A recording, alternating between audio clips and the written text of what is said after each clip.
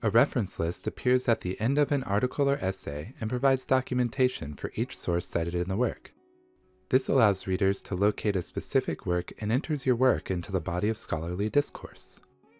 This tutorial will show you how to generate and format your APA reference list for a variety of material types. The formatting of a reference follows a few basic rules. All lines after the first should be indented. This is called a hanging indent. Authors' names are inverted with their last name first and give initials for all but the last name. Your reference list should be alphabetized by the author's last name, which appears at the beginning of each reference. For most sources, you capitalize only the first word in the title and subtitle, such as books and web pages. Proper nouns like Google, Starbucks, or csu-global stay capitalized. For journal articles, keep the capitalization used in the source. For longer works, such as books or journals, italicize the title. But for shorter works, such as journal articles or essays in a collection, do not italicize, underline, or put quotes around the title. Let's look at this reference for a book as an example. Notice the use of commas to separate authors and the use of an ampersand before the final author. The title of the longer work, the book, has a capital letter for the title and subtitle.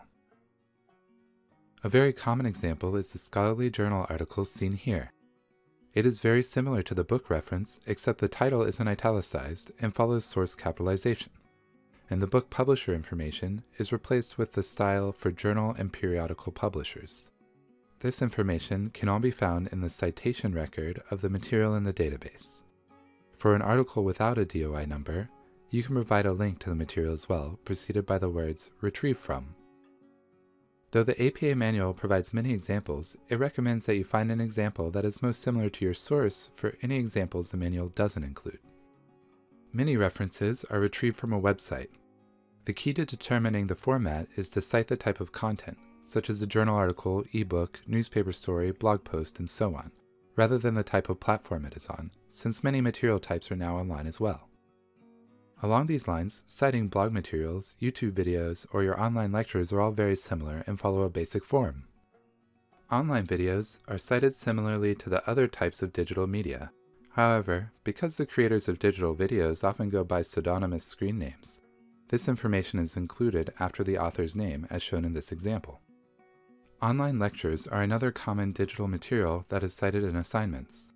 Simply provide the file format in brackets after the lecture title and cite the organization, Colorado State University Global Campus in this instance, as the author.